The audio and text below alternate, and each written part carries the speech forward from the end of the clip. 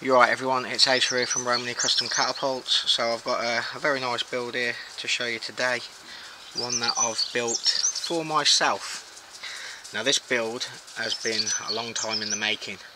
I originally made myself one at 73mm. Go away dog. Dog, I've got cream bottoms on. Don't jump on me.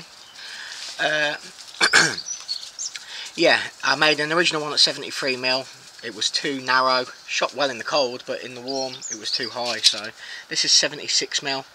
Now I built the 5-layer back core ages ago, but the materials on the front had a massive delay. They came from abroad and they never got delivered, they got sent back. Oh, it was a nightmare all due to this coronavirus thing. Anyway, I'll run you through the build. First of all, it's right hand hold, modified juvenile for me.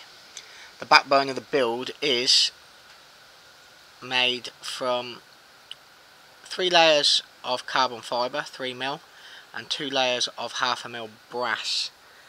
I hate doing brass liners for the simple reason, when you go to drill here, you use a brand new drill bit, it goes blunt for the first layer of carbon, then it's forcing its way through the brass, it delaminates, so I have to use about 6 brand new drill bits just to drill the holes for here. It really is a nightmare, and it doesn't make it any easier that I've done brass inlays on the tips to add a little bit of weight in the fork tips, which reduces recoil, and I think it gives the impression of a lighter draw weight because you're anchoring off a bit heavier thing. One little thing, I don't need to mention this on the video, but I'm going to mention it because it's annoyed me. Now I'm very happy with this build, all bar that little bit there, and what I believe that is a tiny little dent I've put in with a drill to help bondage, and obviously when I've shaped back I've hit it.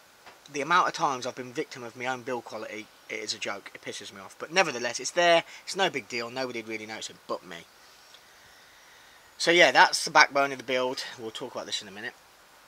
On the front we have got white turquoise gemstone.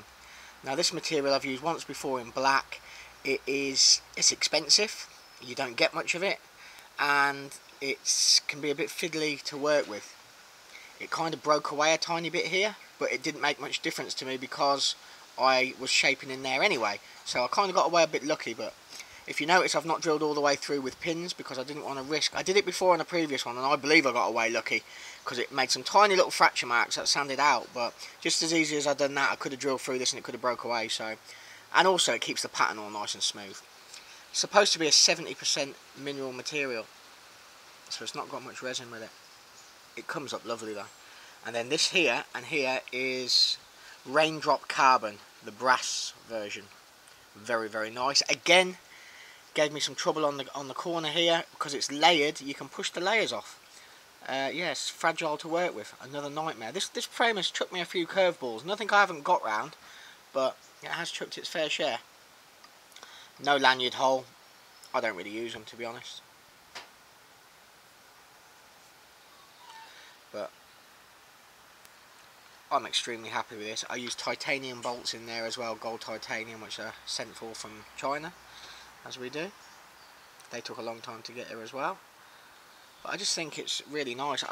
The vision I had for this build was almost like a jewellery kind of Persian, ancient Persian kind of look. Whether I've nailed that or not, I don't know. I'm very happy with it. Now in here, we've got stingray inlay, all rhymes, genuine stingray leather. Now I thought about loads of different ways of inlaying this stingray into this frame, and a lot of them were 50-50 whether I'd be able to execute it really well. And on this build I didn't just want to execute it, I wanted to execute it perfect, you know what I mean? And it wasn't like I've inlaying a badge where I've got a circle badge all ready to go in. I'd have had to cut a shape in here and then cut the same shape in the stingray, and this stingray is very hard to cut, it's almost plasticky. So yeah, I thought to myself, it's not worth taking the risk of messing it up. So I went with this kind of bit more simple effect, but it looks really, really good.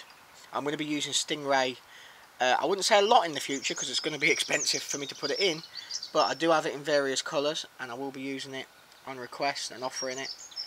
I think it looks stunning, to be honest. Something really different, I've not seen it on a catapult before. Be interesting to see your thoughts on this. I mean, the last one I built for myself I loved just as much, but it was more of a solid looking build. This is more of a jewellery style. I just need to shoot it now and see if it's any good, see if the 76 suits me. I know 79's too wide. You see, my idea is to aim off of the corner using the corner optic. Previously, I've always been shooting further down. On 79mm, I was referencing further down. I had to put the bands in also. 73 was no good. I'm hoping I can put the bands right on the corner and I'll be aiming off the corner. That is what I'm looking for without having to set the bands inwards, as I was doing before. So yeah, all being well, I'll be putting the bands right on the edges, giving it a go, and I should be right on that green optic. If I'm not, I'll put the bands in slightly. I don't see me trying to build another one after this because it's a lot of time and effort, and I'm busy with orders. So, but yeah, I'm over the moon with it. I think I'm going to buy a pelly case for it, just to put it in, or some form of case, most probably, with some spares and band sets in it and whatnot. But yeah, I'm looking forward to using it. All this nice shiny brass is all going to go dull. That's the trouble with brass. This is really fits in my hand. Look, there's nowhere else I can hold this frame. That's why I've modified the design to fit me. There's no other way I can hold it. It's just, that's it, straight in. It's as snug as I could ever get. Quite a small catapult, to be fair.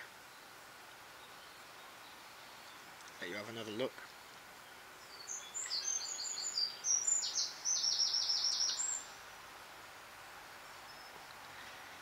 Trying to see if you can see the lines down the side of that. It goes all wavy, the pattern. There you go. See all the waves? You see the brass waving around in it. Looks really cool. And obviously I'll put two spacers on the top as well. There, or see the wave? How cool is that? That.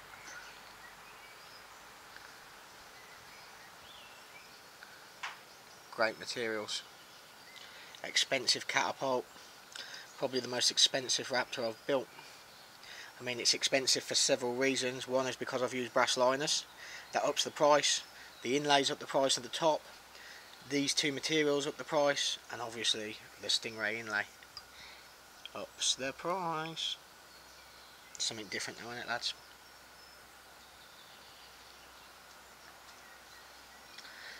I hope you all like it. I certainly do. Cheers all, and thanks for watching, and I'll be back soon. Enjoy your day.